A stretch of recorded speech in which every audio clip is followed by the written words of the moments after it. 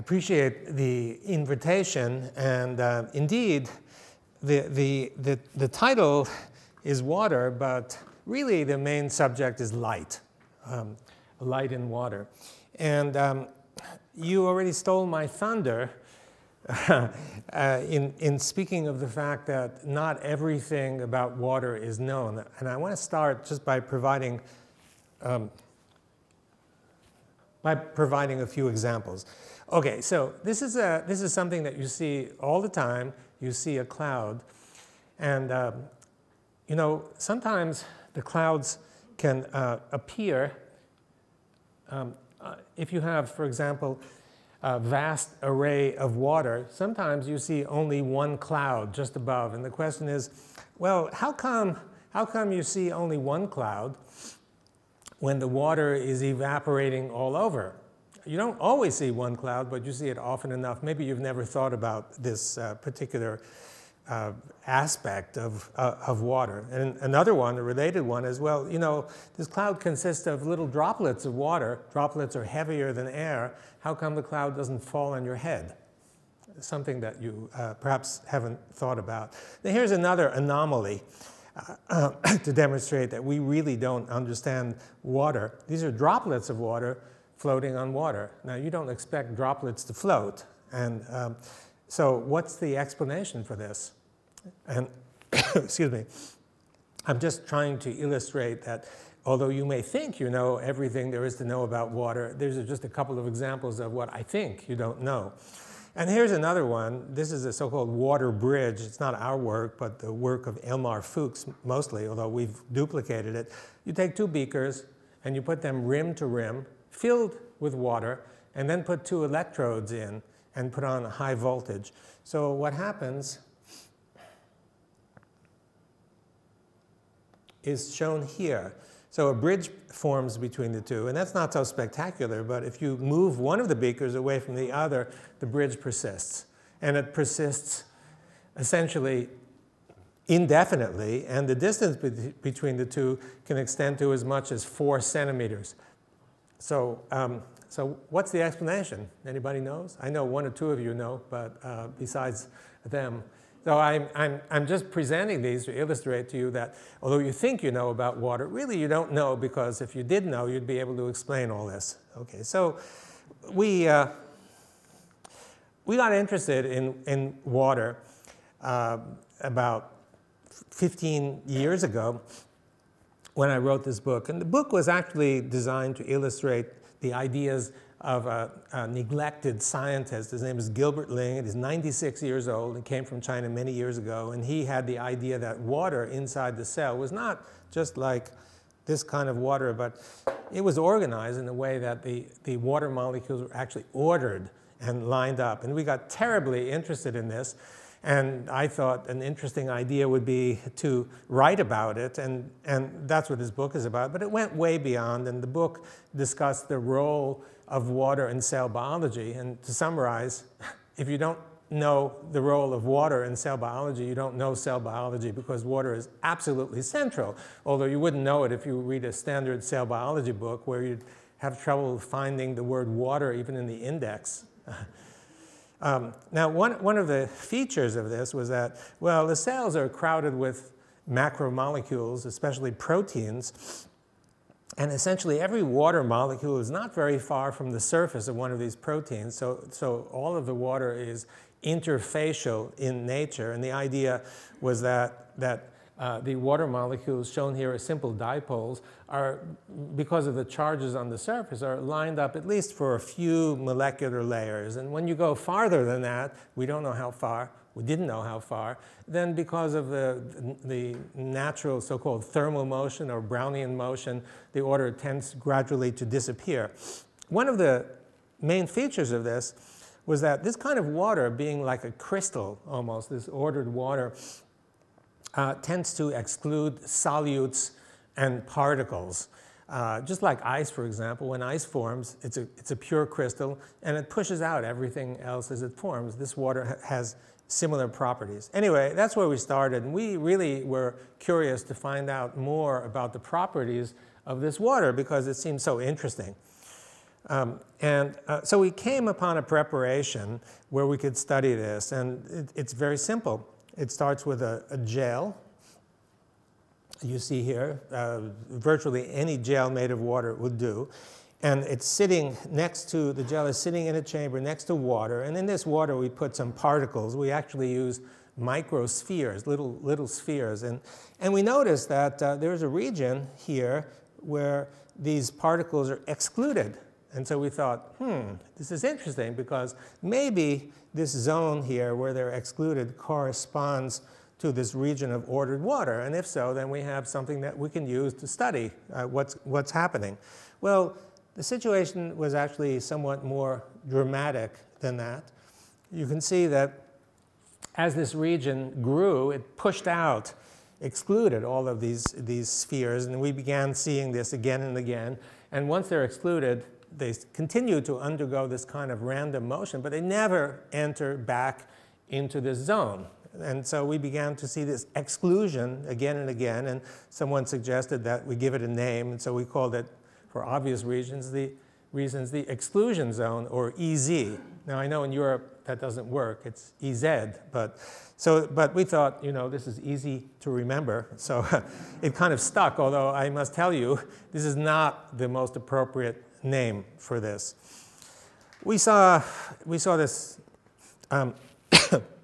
in other preparations as well. What you see here is a piece of Naphion. Most of you have never heard of Naphion, but Naphion is a polymer. It's a bit like Teflon, but with charge groups. It comes in a thin sheet. So from this thin sheet, we cut out whatever shape we like. This is an arrowhead. We put it in the chamber. We pour in the water with the microspheres, and this is what happens.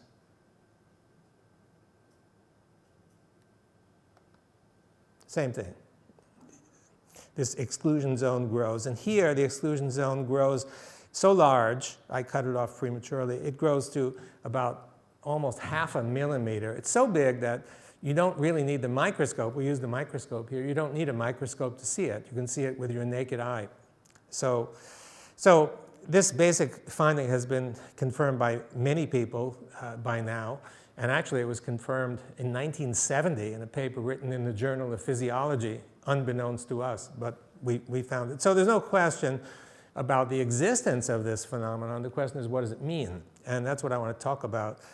So I want to answer 5 questions.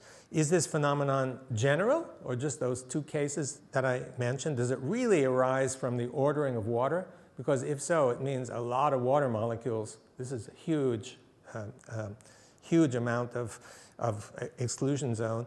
Can water ordering explain, I'm sorry. Can it explain those first 3 slides that I showed, which you couldn't explain so easily? And in order to create order, you need energy. And where does the energy come from? It's like, for example, your room gets dirty, messy very easily, but if you want to get it straightened out, you have to put in a lot of energy to do it, get it back to being ordered. So it's kind of the same here with the molecules. You've got to put in energy to order those water molecules. So where does that come from? And of course, that's the connection that I want to talk about today with you. And might these findings apply broadly? Okay, so question 1, generality. We tried, just to summarize, we tried numerous gels, various polymers, biological surface, and monolayers, that is, single molecular layers on gold. And we found that this is quite general. As long as the surface is hydrophilic, that is, if you put a droplet of water on the surface, the water spreads out instead of beating up as it would do on Teflon or something hydrophobic. So hydrophilic surfaces do this always. And what's excluded from the exclusion zone? We found that we studied from big particles to small particles to big molecules to small molecules. We studied them down to molecular weight roughly 100, and they're uniformly excluded. Even salts, common salts, appear to be excluded, although the evidence for that is not as conclusive as for the others. And I want to give you just a couple of examples. And one example is something that I think you all have some experience with from your student days. You remember litmus paper? You stick the litmus paper in, it turns color. Well, the chemicals from the litmus paper come in powder and soluble form. You can put them in, and they still change color in the same way. So we put some of this into water. Now, this is a combination of chemicals, molecular weight approximately 100 or so. And the question is, are these chemicals excluded from the exclusion zone? And if so, if they are excluded, then we know that substances molecular weight 100 or so are excluded. So here's a result. And at the bottom, whoops, it's not so clear because of the light, but I can tell you that this is actually quite beautiful if in the absence of light. But since this is a light conference, I suppose we need at all costs to have light, but okay. But the main point, so here we have this naphion that I mentioned to you, and this is just water and all those dyes. And you can see these really nice colors here, but you can see no color here in the exclusion zone, which means that the dye molecules are excluded and they're molecular weight 100. So that speaks to the topic that I mentioned. However, even more interesting is the color distribution, because the red color corresponds to a high concentration of protons, pH 3 or less. So I'll come back to that because this is critically important, and fewer as you see here. But it's nice, you know, you could put it up on your wall as a pretty painting or picture, what have you. And I just want to illustrate recently another experiment. Some of you know about chia seed. Okay, so we tried chia because we thought it has such remarkable hydration properties. We wondered whether it too shows this kind of exclusion. And you can see here's the seed, and here's a droplet of water containing a blue dye. It's Evans blue dye, and you can see the clear zone around the seed, which is actually quite big. So it has an enormous capacity to generate this kind of exclusion zone. So just to summarize, because I don't want to spend too much time on this, many hydrophilic surfaces generate exclusion zones. It's sort of maybe almost definitional. And many solutes are excluded. So that's the first question. Second question is this zone really different from ordinary water? Okay, so I've alluded to the possibility that it might be different, but I haven't presented to you any evidence for that. So I'm not going to go over the evidence in huge detail because it's published, almost all of it is published, and because I want to get to more interesting stuff. Let me just list it for you. The easy water molecules are more constrained than ordinary water molecules. That's the NMR technique. The molecules are more stable than bulk water. The easy has a negative charge, and I will show you that experiment because I think it's the most central of all of the experiments. You expect water to be neutral. This is not neutral, it has a negative charge. It absorbs light in the UV range at 270 nanometers, which I think is also quite important. It's more viscous than bulk water by several orders of magnitude. The molecules here are aligned. They're not random, as in ordinary H2O. The molecular structure is different, and the optical properties are also different. And this actually was done by two Russians from Moscow who didn't know each other. One passed recently, and one used a biological model, the other one used a polymeric model. They got the same result. That is, the refractive index was 1.1 or 10 or 11% higher than the refractive index of ordinary water, probably because of higher density. So these are some. There are a couple more, and I just haven't bothered to list them. And I want to talk about number 3 because this one is, I think, really important. So how did we do this measurement of negative electrical potential? We took a gel to start with. This is a polyacrylic acid gel. Here's the inside of the gel. This would be the interfacial region here. And we wanted to measure the electrical properties, see if there's any charge in this zone. And the way we did it was we took 2 electrodes. They're actually micro electrodes. They come to a very fine tip. And we put one electrode out here somewhere in the fluid as a reference electrode. And the probe electrode we put here, and we moved it from here to here to here at different points. And you can see that if the probe electrode is a pretty big distance from the interface between the gel and the water, the electrical potential difference between here and here is 0. That's good. That's what we expect. The unexpected was that as we got closer and worked our way into this region of the exclusion zone here, the electrical potential went down to minus, as negative as minus 120 or so millivolts. So it looked as though this region has negative charge. So we decided, after this was repeated a day later by a Russian group who was equally curious, we communicated with them and they got the same result. We tried it with we tried it with Naphion. So we got rid of the polyacrylic acid gel and we put a piece of Naphion here and we did the same experiment. And you can see the result is rather similar, but quantitatively it differs. The region of negativity starts pretty far from the interface and it gets more negative.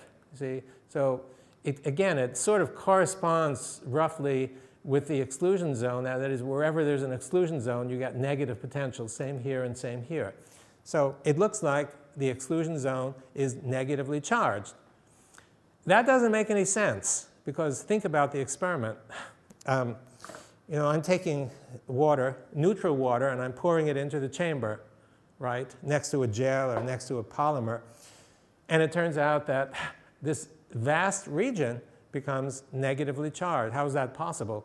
Well, the only way it might make sense is if the water molecules are somehow splitting into some negative zone and positive zone. And if that's occurring, I mean many water molecules, if that's occurring, you might expect some positive charges corresponding to these negative ones somewhere out here. But is there any evidence for those positive charges? And the answer is that you've already seen the evidence in this pretty slide. I turned it 90 degrees to correspond with the previous one. So remember, the exclusion zone I showed you has negative charge. And here you got positive charge from all the protons. So it really does look as though it's possible that the water molecules have split so that you get negative here and positive here. And we thought that was the case, and we just really wanted to make sure because this is kind of significant. So we put one electrode in here in the negative and one electrode in the positive and connected them through a resistor. So we should get current flow from the positive to the negative, just like you'd get current flow from a battery. And here's the result. This is current as a function of time. And you can see it starts pretty big, it goes down, but it doesn't go to 0, it goes to some plateau that persists. So it means that we really do have charge separation in water. And basically it looks something like this. We have what amounts to a hydrophilic surface here, water. This exclusion zone is negatively charged, and the ordinary water beyond is positively charged. So we have a battery. So the main point of this was that the EZ region has negative charge. Okay? If we want to know something about the structure of this, the first thing we notice is if you look at the blue ones, the molecules in the EZ are aligned and they're stable and constrained. So what does this correspond to? Well, it corresponds actually to a liquid crystal. And those of you who know liquid crystals will know that this is a kind of characteristic. And I'll go into that a bit more because there's a lot to say about this liquid crystal. But so far, the summary is that we have some region of water next to hydrophilic surfaces that's some kind of liquid crystal, maybe water molecules organized in some way. It has negative charge. It's not neutral. Very important. It excludes solutes profoundly.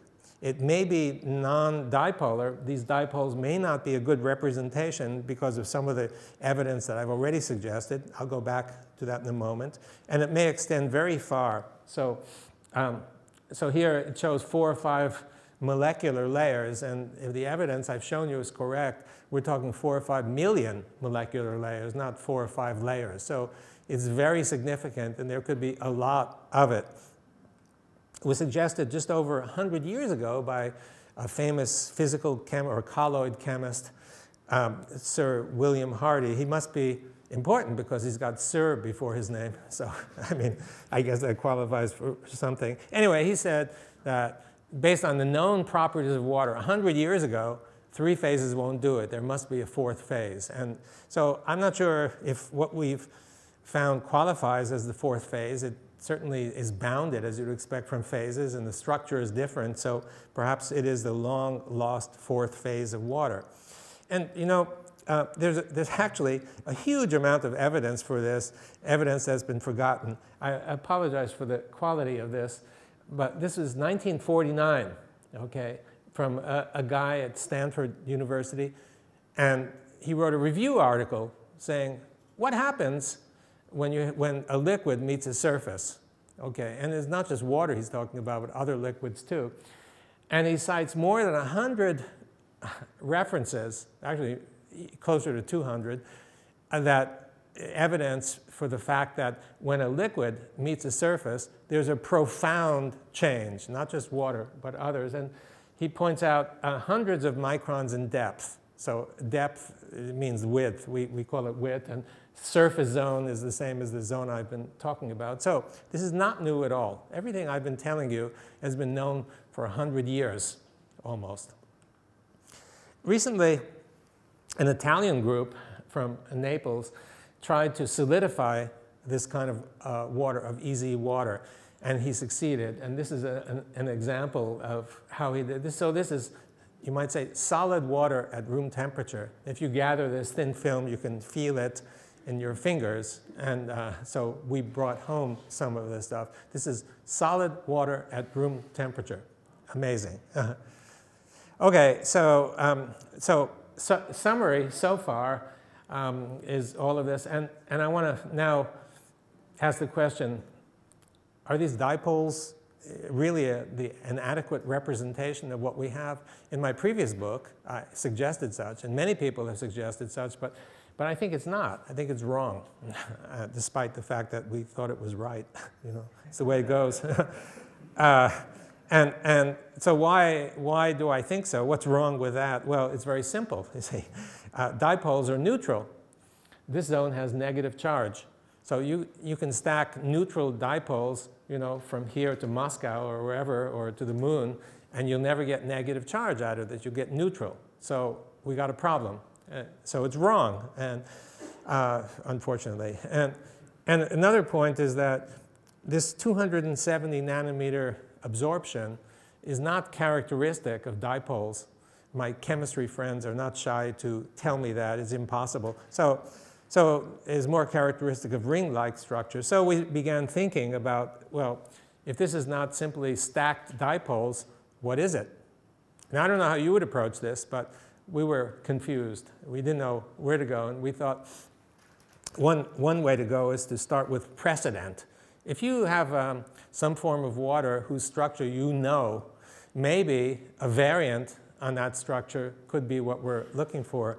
So we're looking for some kind of precedent in water. Now, what structure of water do we really know? Well, certainly not vapor, because and liquid water is totally confusing. The stuff that's in this glass, if you look in the literature and try to find out the structure, you'll find a dozen different theories about what the structure may be. However, we know the structure of ice, because ice is a crystal. You can do X-ray diffraction. You could learn all about the structure of the crystal. So we thought, let's start with ice.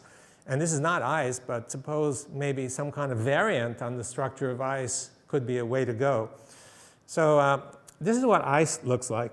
And the red ones are oxygens. I've omitted the hydrogens, which would be halfway between each pair of oxygens, just to keep it clear. So you notice a few things. The first is that it's a sheet-like structure, right? And the second, it's built of hexagons. So it's a honeycomb. And what else? They're in register here. And if you look at the same structure at a different angle, then this is what it looks like. No longer can you recognize the nice hexagons because of the angle, but you can recognize these blue dots. Obviously, they're not really blue, but so what are the blue dots? The blue dots are protons. so linking the two negative oxygens is a positive proton. It's a kind of glue, and that's why ice is hard, because of that. So we thought, could we start with this structure somehow, and maybe some modification of that structure is what we need to explain this exclusion zone. So we thought, if we just remove the protons, get rid of these blue dots here, then we start with a neutral substance, and then since we remove positive, we get negative charge is what we need, and it's not solid anymore because you're removing the glue. So we thought, here's a good idea. We thought we nailed it until someone tapped me on the shoulder and said, you know, there's a minor problem. It can't exist. Thank you. He said, well, what happens is you remove this, and you get negative next to negative, right? They repel each other, so the whole structure will fly apart. So after a few weeks of antidepressants, not really, we came upon another idea that we thought, this works. It just seems. And so what I've done now is I've simply shifted one plane relative to another plane. And you can see what happens. So the back plane is light, and the plane closest to you is darker. And you can see that just by shifting in this direction by half of the oxygen to oxygen distance, you get something nice, because now the negative oxygen is sitting next to a positive hydrogen, and you see, and they attract each other electrostatically. It's not just at one point, but you can see many, actually it's 1/3 of the oxygens that are linked this way, so they're stuck together. So this can exist, it's stable, quasi-stable. You can exert shear and destroy the stability and get flow, but it's quasi-stable. So we thought this is a good idea. It seems to work, and so the idea is that you have some hydrophilic material next to water, and from the water you create these layers of EZ that look like this. Remember, each one is shifted relative to the one before. So there's actually not much space to crawl through this because the holes are very small. And so they build and they build from the water. And so a given plane then looks something like this, where you have the oxygens, and I now restored the hydrogens here. You can see it. And so this looks like a reasonable candidate for a structure, but it's not H2O. If you count the number of oxygens and hydrogens in one unit cell, it's not 2 to 1. It's actually 3 to 2. So this substance is H3O2. And by the way, I told you that this was solidified, and the people who solidified it found H3O2. So it's kind of cool. Now, so what I've done is to shift this layer this way relative to this layer, and then things lined up very nicely, and it sticks together. But I didn't have to shift to the right. I could have shifted to the left. I could have, because it's symmetrical, I could have shifted 60 degrees or 120 degrees.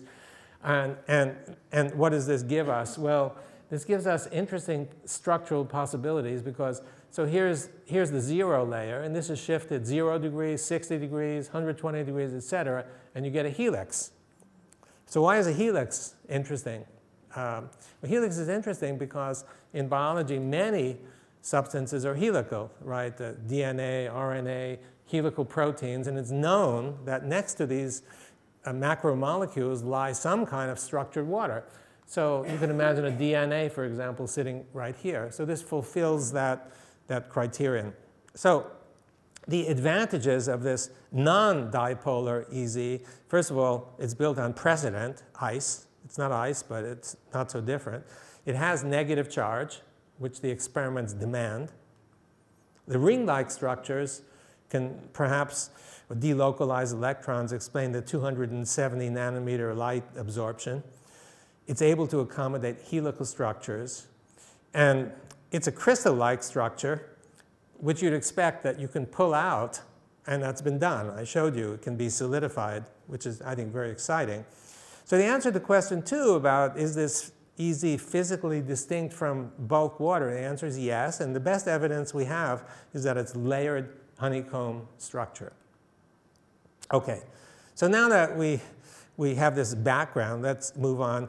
Can this crystalline water explain the first few slides and other related anomalies? Where do we get with this? What do we expect? What kind of behavior do we expect from a crystal? By the way, I'll probably forget, but I just want to say the 3 criteria that Anadi was talking about, especially with information. I'm not going to talk about information or consciousness and such, but this is a 3-dimensional structure. It's a crystal, and information can be stored in crystals. And there's good evidence, which I don't have time to get into, that this structure can actually store information. So the first is that crystalline elements stick together. So here, an example is gelatin dessert. Okay, so this is, as you know, if you had the great displeasure of having some of that for dinner last night or something, you know, it's 95% water. And so a question you might ask is, well, it's made of so much water, how come the water just doesn't dribble out?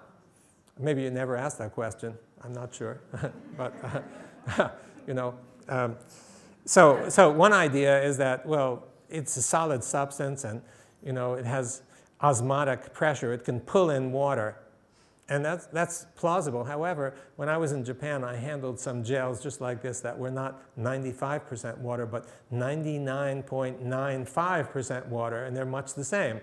So it's kind of hard to say that this little few strands of polymer that sit in the gel are enough to draw in and keep all that water. Something else is going on that's responsible. So if you think about a gel and its structure, so the yellow shows either polymer or proteins that are kind of randomly oriented, and the great big spaces that you see in between are empty, and they're filled with, well, water or some other substance. So your question should be, well, you know, so why doesn't the water just come out, dribble out? And I think the answer is that these crevices are actually filled with EZ water, and the reason is that this is a hydrophilic surface. And I just showed you what happens to water next to a hydrophilic surface. It forms EZ layers. So all of this water, or certainly most of it, is EZ water. And the EZ water sticks to the surface, and the layers stick to each other. And therefore, the water doesn't come out. And you may ask yourself, you know, maybe you had this experience when you were a kid. You felt the gel, and you kind of remarked about the unusual nature, the consistency of the gel. You know, why is it gel-like? Well, the water should have exactly that property, a gel-like, highly viscous, just like raw egg white. And I think it's because of the water, certainly not because of the polymers, which is what the textbook will suggest. So here's another phenomenon that you kind of wonder about. This is water, and this is an old Hungarian coin, and it floats on the water. So the question is, why does it float? Some of you may have had the experience, you know, you put a pin or put a paper clip on the surface. If you put it beneath the surface, it falls immediately. But if you put it on the surface, carefully, it stays. But it's heavier, more dense than water. So, you know, why does that happen? And some of you may think, well, I know the answer to that. It's obviously surface tension. Water has a high surface tension.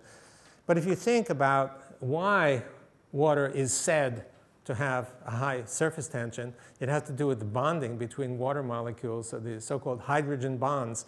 And water likes to hydrogen bond with the next water molecule. But there's a problem at the surface because there's no guy up there to bond to, right? And so you got, you know, this sort of dangling thing. And the thought is, the textbook thought is that these potential bonds will flip down. And so the top molecular layer of water may have a few extra of these hydrogen bonds than all the other bonds between the water. And therefore, the top molecular layer should have a higher surface tension. However, the question is that you may ask, well, is that sufficient to explain the fact that this floats? And we wondered whether it was not sufficient. And so we found that this kind of crystalline water, EZ water, fourth phase water, grows at the interface between the water and the air. And I think that's the explanation. And here's the experiment, which is really simple. You take 2 glass plates to form a chamber, and they're sealed here to form a little chamber into which you can put water or whatever. So we put water in microspheres. And that's why it's cloudy, because the microspheres scatter light. So here's the air, and then here is the meniscus that forms.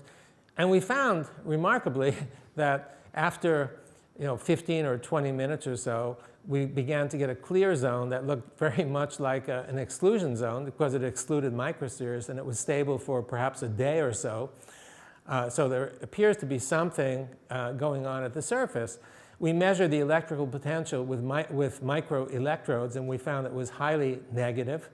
And the next slide will show you that this clear zone here is not water. It's actually negative potential, similar to EZ, that it's actually, it's like a thick gel or like a rubber band. And I'll show you that in the next slide, because what we're going to do is we perturb the surface mechanically, and you'll see that the thickness of this doesn't change notably. So here's the experiment. It's the same picture as before, except that we've got this rod on top, and the rod is going to perturb the surface. You can see it here, and you'll notice that the thickness, as it moves it back and forth, the thickness of the surface hardly changes as you perturb it. It sticks together just like you'd expect of a gel. And so we think that the reason why the water is able to float paper clips and stuff like that, heavy, is you get many structure layers that create the surface tension. We're talking about something that is millions of layers, not one layer that's capable of doing it. And that explains, some of you may be familiar with this. This is a Central American lizard. And what the lizard does, it sits on the branch most of the day, but then it walks on the water. It's called the Jesus Christ lizard because it walks, some of you, yeah, anyway. So there's what this guy does. So, it asks you a question whether one molecular layer can do that or whether you need the thick layer that is illustrated here. And the same thing happens, explains what I showed you before. So you have water sitting on a surface, and this droplet, this pendant droplet, is about to fall on the surface. Now remember, when you have water sitting on the surface, you've got the thick EZ at the top. And when you have a droplet that's about to fall, you also have an EZ around here. So when this drops onto this, it's not H2O hitting H2O, it's EZ hitting EZ. And then you would expect that the dynamics would be different. And so, so this is what happens. You can see it stays there, and then boom, and then boom, it's over. So it's 5 or 6 dance steps, you might say. And I don't want to delude you into thinking that we discovered it. This is known for 100 years. It's just that we had a camera, we thought we'd take some more pictures. So, but the explanation, I think, has to do with the fact that it's not water meeting water. It's EZ meeting EZ. Okay, another thing is that crystals, those of you who have diamonds or rubies, whatever, that crystals can be pretty stiff. So if you look at this, this water bridge, water doesn't, this stuff here doesn't do that. It's hard to understand. However, if this is some kind of crystalline water, then you can explain the obvious stiffness of this. You can measure the stiffness or compute it based on the length and the droop. There's almost no droop here. It looks stiff enough that you can almost walk across it. And I think this is because it's built of some kind of quasi-crystalline water, like EZ water. And finally, in this series, and a really important point, rather than an amusing point, is this. So the EZ is negatively charged, right? And the water is positively charged. I showed you that earlier. But you know that if you have positive charges near negative charges, they all want to recombine and annihilate one another. We know that doesn't happen because we stick one electrode here and one electrode here, and we measure the electrical potential difference indefinitely. Well, I mean, for a day or so, it changes a little bit, but it doesn't change so much. So these pluses and minuses are kept separated. Well, how is it that these plus charges don't simply rush into the minus and annihilate them? By the way, these are not protons here. Protons combine with water to give you a hydronium ion. And these pluses here are actually hydronium ions. And so the reason that these don't recombine, remember this structure, and remember how small these holes are. These holes are extremely small, but the next hole is shifted relative to this one, which makes it much smaller still. So these hydronium ions desperately want to invade, but they can't because they can't get into this, this dense network. So they stay separated, and the battery charges remain separated. So the answer to question 3 is yes. Liquid crystalline water, or fourth phase, whatever you want to call it, explains many anomalies, and especially why the water battery charges remain separated. Okay, so now here's the critical question, and now we get to something that may be of more interest to you. So what charges the water battery? In order to create, it's just like your cell phone battery, runs down. You've got to do something about it, so you plug it in if you can find the receptacle. But this exclusion zone, there's no way to plug it in, so where is it getting the energy? And I think if I had consulted with you people, I would have gotten the answer very quickly, but we couldn't figure out the answer for several years. And one year, a student in the lab, we have many undergraduate students working in the lab as sort of volunteers. He grabbed a lamp that was sitting here, and we had the chamber, and he shined the lamp on the chamber, and we saw something, this is the answer, and this is what we saw. So obviously this is a cartoon, but this is real data. So this is a piece of Nafion, and here's the exclusion zone, and here are the microspheres. So usually it would be quite uniform, but where he shined the lamp, the exclusion zone grew, and it grew enormously. And then if you take away the lamp, it would go back to where it was here with a time constant of 10, 15, 20 minutes or so. So it didn't take a rocket scientist to figure out that if he's shining photons and this gets bigger, maybe light is responsible. Maybe the energy for building this comes from light. And so, this was obviously not the only experiment that we did. This was a non-experiment. But we went ahead and we managed to study a series of wavelengths from the UV into the infrared and to see how much it would expand. And we found that the greatest expansion was at about 3 micrometers into the infrared. This actually underestimates, for technical reasons, the effect. It's a really powerful effect at 3 micrometers. And that's the wavelength that water absorbs the most. So it looks like the light that's being absorbed is what is being used to create this charge separation. And so I want to just point out, just emphasize, the most powerful wavelength in growing this is infrared, about 3 micrometers. So where does infrared come from? It's everywhere.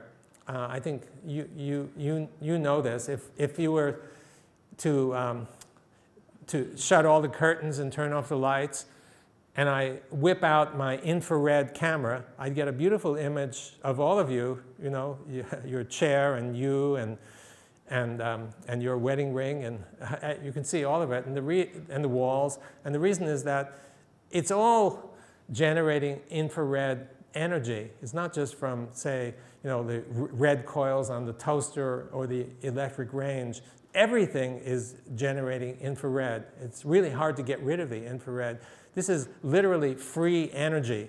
We don't have to pay for it. It's there all the time. It's hard to get rid of it, in fact. And this is the energy that builds the water, this easy water. And therefore, the energy is there all the time.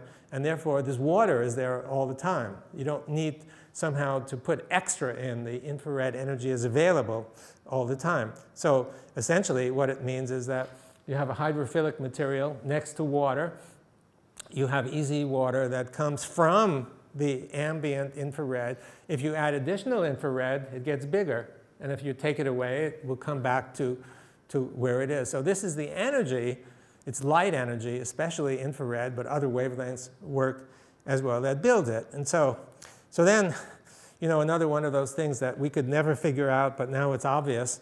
I've shown you how you can increase the infrared and expand the exclusion zone. So the question is, well, how do you reduce the infrared?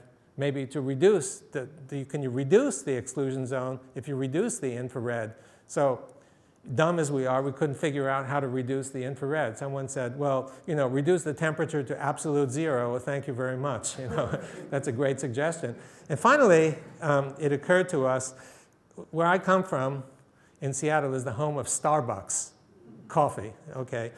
And I thought, well, you have iced coffee in the summertime, right? And how do you prevent the infrared energy from coming in and warming your iced coffee, right? Well, it's very simple. You have a gadget that looks like this. So you put your iced coffee in, and it stays cold. It prevents the infrared. It blocks the infrared from coming in and warming the coffee. And so we thought, this is the way to do it. And we didn't use this one, but we used one, a professional doer, they're called, from the physics department. It just blocks the infrared because the lining of this thing is a vacuum, and the infrared doesn't penetrate through this vacuum chamber. So we did the experiment, and we start with the control. Here's the green, by the way, is just because we use a green filter. It has no other significance. So here's a piece of Naphion. Here's the EZ and the microspheres, the EZ and the microspheres. This was the original. And then we put it in one of these for 15 minutes, and you can see that it's reduced by, roughly a factor of 2. And then you take it out, and it comes back. This is 15 minutes. It usually takes about 30 minutes to come back to roughly to where it was. And so, indeed, we found that if you reduce the infrared, then the exclusion zone gets smaller. Okay, so the answer to question 4 about where does the energy come from to build this zone and separate the charges, and we found that its EZ buildup is powered by photonic energy, which orders the water and charges the water battery. Something that looks like this. Okay. So now if you think about energy flow around us on the Earth or elsewhere. So we all know that the sun hits the water, and we can go swimming in the summertime, right? It heats the water. What I've shown you is a different pathway. I've shown you that the light hits the water and imparts energy for building order and separating charge. Okay, it's a different pathway. And we don't know whether this is more important or this is more important, or even the possibility is that there's no arrow here, that the arrow should be here, that the water does this, and this degrades into heat. Not sure. It's possible. Okay, so I'm suggesting to you that light is hitting this water and creating potential energy. But my guess is that there's not one of you who's ever seen this water doing work. If you have energy that's coming into here, the energy somehow has to get dissipated. Either it blows up because it keeps getting energy, or it does work, right? But I don't think any of you have ever seen this doing work. I'll show you an example that this can do work, okay? And this was a surprise to me. And again, it was another student in the laboratory. So the student was working with Naphion tubes originally, and he put the tube in the water, and here in the water he had microspheres, so he wanted to observe some phenomenon. And he came running into my office, and I almost fell out of my chair when he came and told me that there's constant flow through the tube. Now, this seems impossible, because to produce flow through a tube, it's sort of like in your arteries, the heart has to create pressure, and it's the pressure gradient that's responsible. And every engineer knows that if you want to pump water through a pipe, you need to put pressure to do it, at least some pressure. And there's no pressure here, right? So I thought, this is really interesting because you got flow, and it lasted up to a day and a half, just kept going. He says, no matter what I do, the flow keeps going. And of course, we checked for artifacts and such, and we found that this was real. And so, whoops. What happened? Upgrade, no thanks. Okay, so the experiment, yes. The system, no. So you fill the tube with water, make sure there are no air bubbles. Then you stick it in the chamber, which has spheres in it, so we could see what's going on. And then look at it in the microscope, like this. And what you see is this. You see, so Naphion exclusion zone here, and you got constant flow. And it just keeps going through. As I said, it lasts for a really long time, and we know how to make it last essentially indefinitely. So we thought, oh, well, we can see this funny thing in tubes of naphthalene do we see it in other hydrophilic materials. So one student had the bright idea of creating a tunnel in a gel. And so it looks something like this. So here you have a polyacrylic acid gel. And the idea is you form the gel with a wire, and you pull out the wire, and you've got a tunnel. Okay? So we take the chunk of gel with the tunnel, and we put it into the water and microspheres. And the tunnel quickly fills up with water. You have an exclusion zone here, an exclusion zone here, and all the microspheres are gathered in the center. And the question is, well, you know, does this behave in the same way as the naphthalene? Because the situation should be similar. And the answer is a definite yes. You can see it flowing through. So someone said, and we tried, by the way, we tried 6 or 7 different gels with similar results. It's not just this polyacrylic acid gel. Someone said, well, if this thing is being generated, if the energy for this is light, because the chamber, remember, is absorbing light all the time and building EZ, so that's where the energy is coming from. If you add more light, you should get faster flow. We published recently that we could get up to 5 times speed increase by shining light on it. So light is definitely creating the energy that drives all of this flow. Essentially, we have a hollow tube in water. Work is done.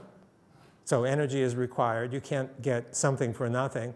And so what I told you about the energy absorption in the water, that's a necessary condition to produce this. So the water is basically, this water is acting as a transducer that transduces light energy into mechanical energy. That's what this experiment shows. Now, this seems like maybe a surprise to some of you, but if you think about it, you know, you have a plant that's sitting on your windowsill, so where does it get its energy? Well, you know where it gets its energy, so the light is then transduced into, by the way, step 1 in photosynthesis, you know, is a separation, breakage of water and separating into plus and minus, which is exactly what I showed you. So it takes the light and it converts the light into chemical energy, starting with the separation. That does everything for the plant, metabolism, growth, bending, you name it. And I'm suggesting to you that the same thing occurs in water. And it shouldn't be a surprise because this is mostly this, you see. So it's no surprise that it happens more or less the same in both. And so we wind up with this equation, and I know that is sort of familiar in a way, but I know the units don't match, but I think you get what I mean, that this has energy in it, and energy comes from light. So, okay, last question. So why is all of this stuff important? And I think it could be foundational for any or all science involving water and molecules and light. So in case you're still sleeping from jet lag, this summarizes all that you've missed. So you have a charged particle or a molecule sitting in water, and what I've tried to demonstrate to you is that surrounding this is this liquid crystalline water, EZ, fourth phase, negatively charged, and the corresponding positive charges are distributed around the water in hydronium ions here. And all of this is driven by light, okay? And of course, those of you who have ever read a chemistry book will know that none of this is in the chemistry book. So if we're correct in this, then this applies in all aqueous chemical reactions, which means that many of the reactions in your chemistry book may need to be, the analysis and understanding may need revision if this is correct, okay? Now, so here's a question for you, provocative question. So you have 2 of these negatively charged entities, one, let's say, taken from my right pocket and one from my left, and you drop the 2 in a beaker of water. They're near each other, so they can feel one another's charge. And so all of you know the answer to this, I think. What happens to the distance between these? Anybody want to hazard a guess? Right, you think they, yeah. So the answer is that they come together. Surprise. And this is not one of, you know, a crazy idea from our laboratories, known for 100 years. And it was addressed even by the great physicist Richard Feynman, who labeled this like, likes, like. So these are like charges, you know, and they like each other, so if you like each other, you come together, right? And so he said like, likes, like, because of an intermediate of unlikes. So it's not, it doesn't violate any principles. It's these positives are drawing these negatives, but the question has always been, well, where do these positives come from? And I've explained to you where they come from. As this gets built up, you get a lot of positives here, and the concentration of them is highest in the middle because you have contributions from this one and from this one. So as a result, these two come together. And this is not the idea of being apart and coming together. Some of you know The Tale of Genji, the first novel ever written, comes from Japan about 1,000 years ago. And The Tale of Genji talks of warring parties. You know, they will never, ever come together unless the opposite is. So, like, sorry, sexist. Like, likes, like, because of an intermediate of unlike. So this is very well known for 1,000 years. Nothing new. So they, sorry? The secret of life is not water and light, it's love, or vice versa. Okay, so they come together. So when do they stop? You know, they stop. You get stability when that attractive force, the plus attracting the minus, is equal to the repulsive force of these two repelling each other. Then it's stable. And these two will occupy this fixed distance in between. They've come together and they stay that way. They won't meet. Sorry? They won't meet. They won't, yeah, they won't meet. There are cases in which they will. But, so here's an example, not two of them, but here's an entire array of them. And it's known as a colloid crystal. And this is very well studied. And these adopt regular positions. They don't necessarily meet each other. They adopt regular positions because negative charges and positive charges in between. It's stable. The particles stick together, this way come together, because of like, likes, like. This is a good principle of self-assembly. In biology, nobody understands exactly how the different proteins can assemble into larger scale configurations. This is a very simple principle. All you need is light and particles or molecules in water. It happens automatically. And if you think about the origin of life, sometimes I think I was there. You think about, so you have the earth, and the earth is covered with water, presumably, and some substance. Nobody knows what, you know. And so the first thing you need to create life is to bring it all together to create a cell or a pre-cell or a gel or something like that.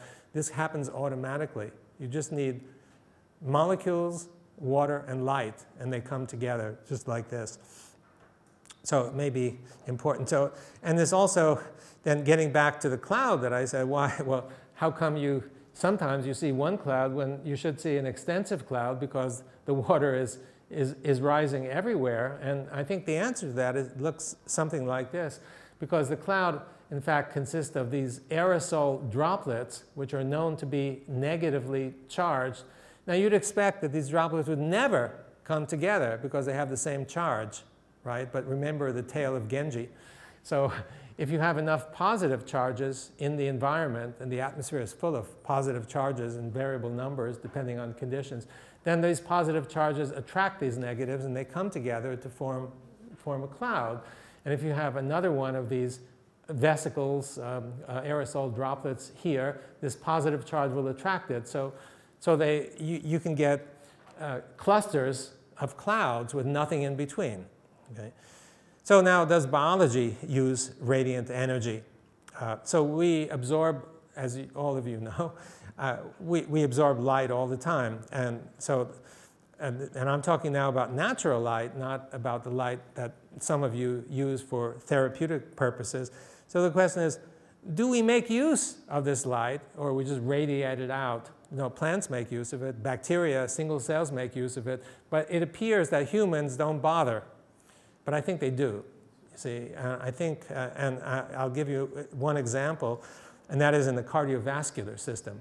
So I started my career, I got to admit, doing theoretical modeling of the cardiovascular system. And never could I imagine that everything that could be known was already known of this. And so, are we okay? Oh, thank you. Yeah, yeah. So, so if you think about it, I went to Moscow, and some guys started to tell me about a problem. And the problem is in the capillaries. So some of you know that the capillaries are smaller often than the red blood cells that need to pass through the capillaries. So it's kind of like, you know, something seems wrong. It's kind of like designing a toilet with the outlet smaller than the stuff that needs to go through, you know. So has nature really screwed up with this, or is something? So these Russians calculated that if the heart were responsible for pushing the blood through these tiny capillaries, the amount of pressure that would be required is about 1,000,000 times the pressure that the heart actually can develop. So something is wrong, and it looks like there's some other energy that may be necessary to help push those red blood cells in the blood through the small capillaries. So here's an example. So we expect the red blood cells should look like this, but when they try, this is a piece of muscle tissue, and you can see the capillaries here, and I'm going to show in the video these red blood cells going through. So they have to sort of squinch down to get through, right? And that, oh my goodness. Yeah. Yeah. That gives me a chance. Oh yeah, much better. Okay. So you see they're squeezed, which requires energy, obviously, in order to squeeze them. And you can look at the video. So you can see they squeeze down. This guy's having a hard time getting through. And so the question is, well, is there something extra that's involved besides the heart? And by the way, you see this is not synchronous with the heartbeat. It seems to be disconnected from the heartbeat. And you know, I wouldn't have suggested this, except you just saw the experiment. We had a hollow tube, just like a capillary, in water. And I showed you that the radiant energy that's coming in, the light energy, could drive flow. And so the question is, might the radiant energy help to drive blood flow in your capillaries? And we don't know the answer to that. We're studying it right now. However, there's one experiment that bears on this, and that is by an Israeli group. And they were using a technique called optical coherence tomography to look at blood flow in single capillaries. It's a powerful optical technique that gives you good resolution. So they were studying mice. And these mice, they did whatever experiment they were doing, and then they sacrificed the mouse by clamping the aorta, and the mouse duly responded by perishing. Okay. However, you know, they had this gadget, and they're measuring blood flow. I think it was the cheek of the mouse, and they noticed that even though the mouse was dead, the blood was still flowing. And they found that the blood continued to flow for more than an hour. So they thought there was some fluke in the experiment, and they repeated the experiment 10 times, and they got the same result. It changed their direction of research because, you know, what's going on? Well, the technique they use, optical coherent tomography, involves light coming in and using the properties of that light to image the capillaries and measure flow. The question is the light powering the blood flow? And so there is actually a lot of indirect evidence that you absorb light to help the heart to push the flow through your capillaries. Now, what about cells in general besides capillaries? Well, you know, so the cell has, this is not a good representation because it looks like the cell has a few macromolecules scattered around. In fact, it's tremendously dense with all kinds of macromolecules, leaving very small spaces for the water. But all the water, essentially, almost all the water, is right next to one of these molecules, so it's EZ water. The cell is basically filled with EZ water. All of your cells are filled with this stuff, full of EZ water, and essentially, yeah, mostly. Now, remember, I mentioned that the EZ water was negatively charged. Your cell is negatively charged also, and so a very simple, again, no rocket scientist required, is, well, I mean, if the cell is filled with negative stuff, then you'd expect the cell to be negative. And cells have been known to be negative now for 60 or 70 years. Lots of measurements show this. Now, the usual interpretation is that this has something to do with the membrane and pumps of ions and such. There are many reasons why I believe that's erroneous. And the simpler explanation is the cell is negative because the water inside is negative. It turns out that sick cells are less negative.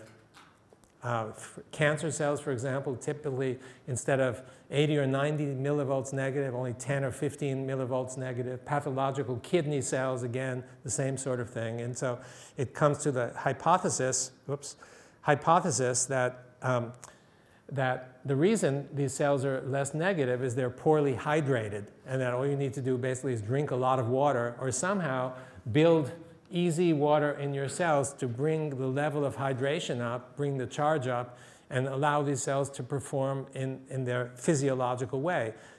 The cell function is based on the proteins folding in some way. Proteins normally fold with this kind of water around them. If they don't have the water around them, the situation is abnormal. They can't do their job, and therefore your cell is not functioning, either your kidney cell or your heart cells or your muscle cells or your brain cells, whatever. You need to hydrate. And I think many of you know that there's enormous evidence that hydration is so critical for health. And so I think this is kind of representative of that. And then, so the question is, very often we feel good. For example, if we bathe in the sauna, there's one in the hotel, 20 minutes, you walk in feeling miserable, headache, depressed, muscle ache, and you sit there for 20 or 30 minutes and you come out feeling like a new person. So why is that? Well, so we'd say maybe it's some kind of psychological effect. However, the radiant energy from the heat is infrared energy. Your body is absorbing infrared energy. I showed you that infrared light energy is the main ingredient necessary for building up this kind of easy water. So I believe the reason you feel good is that this is actually, or light, visible light, is building up this easy water and restoring the water to its natural state, restoring the charge to its natural state. And that's the reason why I think light can work so effectively at different wavelengths. It builds easy and negative charge, enhances function and such. So I'm not suggesting that we photosynthesize the way plants photosynthesize, but the evidence I've shown you suggests that light is critical for our very existence, that we absorb the light, and this light, infrared the most effectively, but all wavelengths, builds this kind of easy water, charge separation, gives us potential energy, gives us energy for function. Last few slides is, we all need these days to show practical applications, if this is not practical enough. And one of them that we're working on is getting, actually we have a couple of patents on some of this stuff, is getting energy from sunlight and water. And so we have negative charge and positive charge here. I've shown you that we can get energy out if we put one electrode here and one here. And recently we've demonstrated it using multiple cells similar to the chambers that I've shown you. And you can't see it very well, but actually we can illuminate, you can light an LED. We can get at least 1 milliwatt or more out of this so far. So it really is an effective way to generate electrical energy from light. And now I know there are many solar cells that do this, but this is built on water. It's not necessarily to despoil the earth by taking its natural resources. So this is a real positive. And the second one is getting drinking water from contaminated water. So we have a device that we built, and it looks like this. So you put flow, and this may contain water plus junk, whatever junk you like. We use microspheres as representative junk. And what happens is when you put it into a Nafion tube, you get an exclusion zone, no junk, no junk. All the junk is here. We built a collector The central port collects the junk and gets rid of it, but these peripheral regions contain EZ, and so you can see this. I don't know if you can see it well because of the lighting, but we've been able to separate microspheres in one pass-through at a ratio of 200 to 1. So it's very effective. And most exciting is salt. We think we can separate salt in this way.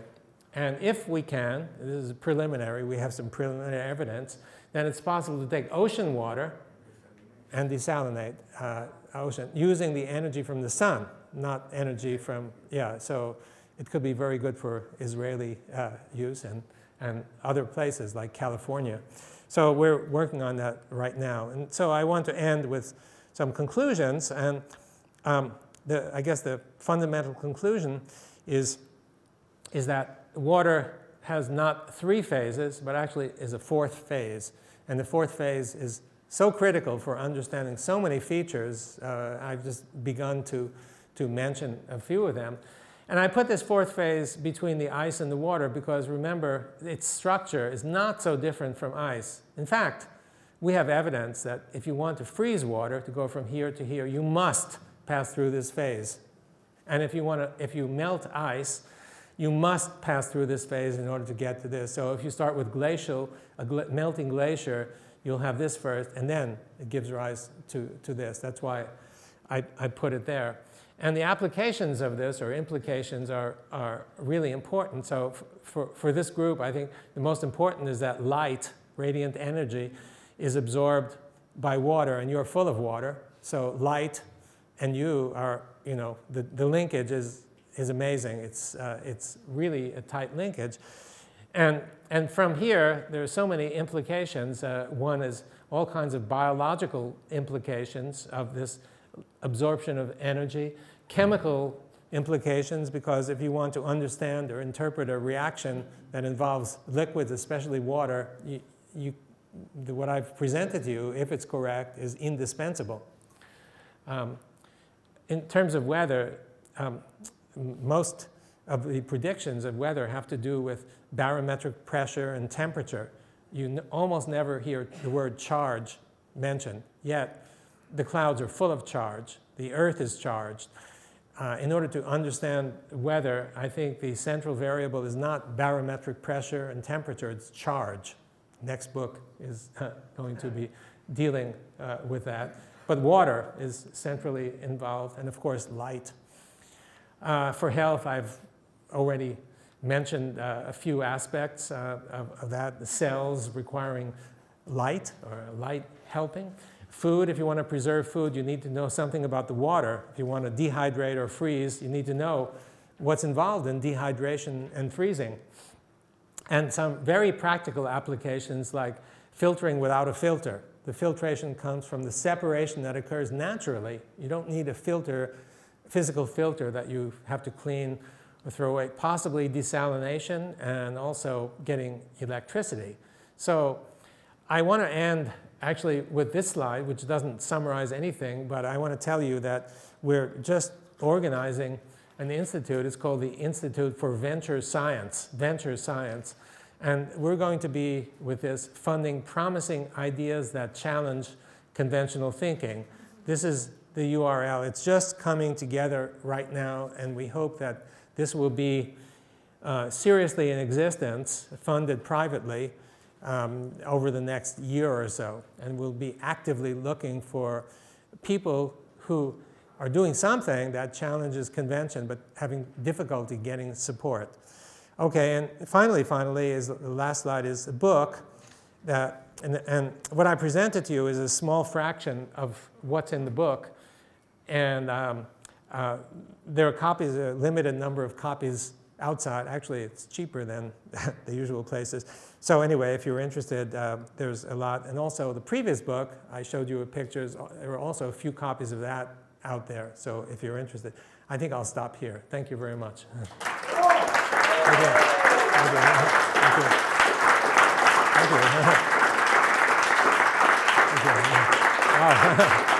Thank you. Thank you. Thank you. Thank you. I'm overwhelmed. Yeah. Could I ask a question? No. No. Oh, yeah. Many people here may have such a question, so I thought I would ask, preempted ask on their behalf. You mentioned primarily infrared light, but of course there are many people here interested in other pure forms of light, like electromagnetic light and other frequencies. In fact, the idea that the future of biological applications, amongst many others, are frequency-based, and light, of course, is one of those, sound and many other things. Have you looked at different types of light, and if they have specific effects, or is it generally just any form of energy radiated? Well, we have. We haven't looked as extensively as we'd like. All wavelengths build easy water. I didn't go into detail about, we published it. It's just that the 3 micrometer light that is in the infrared is particularly effective at doing it. But if you take a red light or green light or even blue light, it does. Ultraviolet light seems not able, from our studies, not able to build the easy. However, there's other evidence which I didn't present, which shows that infrared light, particularly at 270 nanometers. I remember I mentioned 270 nanometers absorbed by the EZ. So that phase of water likes to absorb 270 nanometers. So if you give it 270 nanometers, it's being absorbed in the EZ. And the evidence we have so far suggests that if you have a fully grown EZ and you add ultraviolet light, it increases the charge separation. You see, so if the charges are important, and I think they are for everything, the negative charge is essentially what runs your body. I mean, I think it's not ATP, but those charges that are responsible for so much, no time to go into it. But yeah, so in some cases, the UV should be particularly effective in many applications. We've never studied combinations of wavelengths. However, you know, in terms of information, which I didn't talk about, EZ is sort of like, almost like a computer memory. It's a discrete array of oxygens, you know, 3-dimensional array. Well, what's a computer memory? It's essentially the same, a discrete 3-dimensional array. So if the computer memory has the capacity to carry information, each entity is a 0 or a 1, same thing occurs with the EZ. It has the capacity to store information. We're just beginning ourselves now to study the possibility of information storage in water, but some of you may know that the evidence for this is voluminous. And at our water conference each year, each time we have 4 or 5 people who present evidence for information storage in water. So this is real, and we're basically water. More than 99% of the molecules, if you count fractions of molecules, are water molecules, because they're so small. To make up that 2/3, you need a lot of water molecules. So, you know, current biology looks at water as merely the background carrier of the more important molecules of life.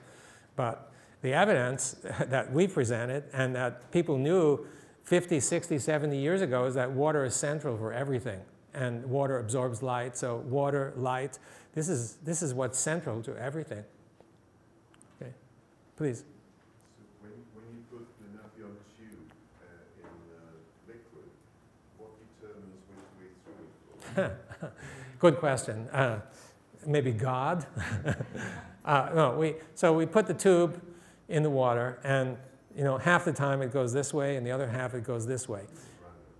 Well, no, it's not random. It's just that we don't know we sort of begin to know the answer, but we don't know for sure. If everything is symmetrical, you should get no flow, right? So you need some asymmetry. Well, you know, if we put it here, the light that's coming in from here is more than the light that's coming in from there.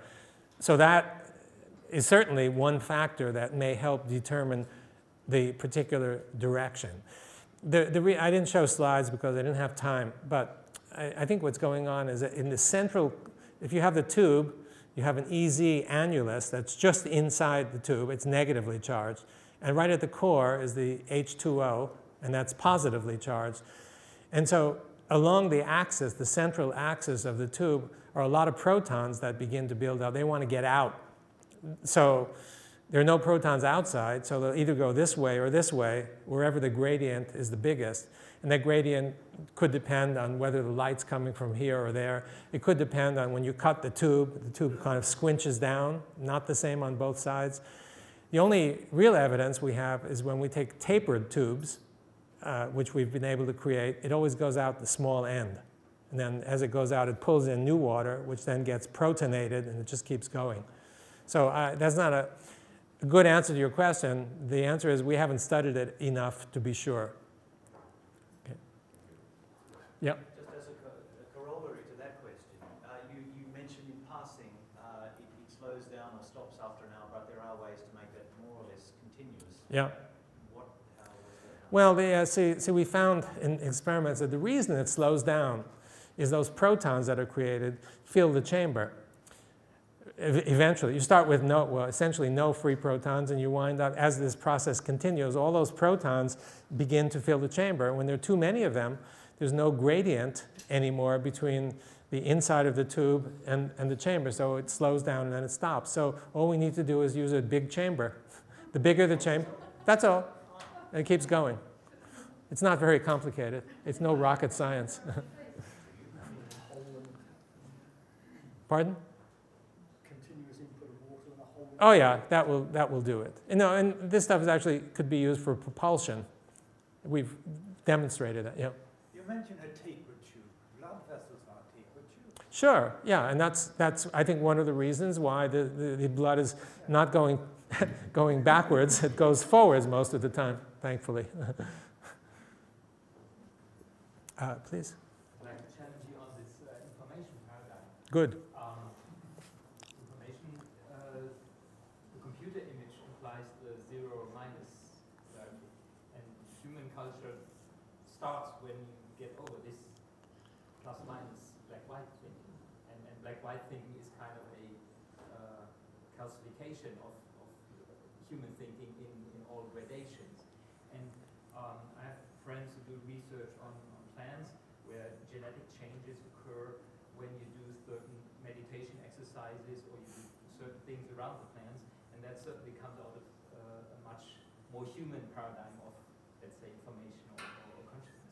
And I'm wondering whether the evidence that you have for the water opens up for also that kind of non-plus-minus, non-black-white consciousness. Oh, that's a difficult question to answer. Yeah, so some of us don't think in terms of black and white thinking. There are certain nuances. I really can't respond properly to your question, although there are some people in the audience who could do a much better job than I can. I just want to say that the oxygens, there are some nuances that could occur. The oxygens actually have oxidation states from -2, -1, 0, +1, +2. So each one of those oxygens could change any one of those oxidation states. So the capacity of this to store information is maybe more subtle, shall we say, than in a computer memory, which has 2, 0, 1. That doesn't really answer your question. Your question is a deep one, and I really don't have a good answer to it. There's evidence that information is, which you know better than I do, I think, is stored all over. It's not just necessarily in our brains, in our water, in the cells of our water, but there's information out there. If you know the work of Rupert Sheldrake, then you know very well what I'm talking about. So these are unknowns that we're beginning to start to contribute in some way, but I think they're real. And in terms of cells, the information in cells is very important. I'm not sure if you know the work of Luc Montagnier, who comes to our meetings all the time. He won the Nobel Prize for discovering HIV. He's studying water information. He takes DNA and puts it next to water. The two don't touch each other. Information, he says, from the DNA, actually from the water surrounding the DNA, gets into the next container, which is just water. And then he uses this water, adds it to the chemicals that are necessary to make new DNA. And the sequence of the new DNA is same as the sequence of the DNA sitting next to the water. So the water has apparently gotten information And that information can be used to create new DNA, and that has enormous implications for us, because the information that's in our various cells may be very critical to our existence and to our health. So this is the future, it's the frontier, and right now not much is known, and most people will say, information in water, this is the biggest nonsense I ever heard of. Some of you know that Jacques Benveniste, who started this, got crucified for it, lost his career. He went from a laboratory of 50 to a laboratory of 0 practically overnight when he was accused of demonstrating water memory. Accused, in fact, by world's greatest magician, the amazing Randy.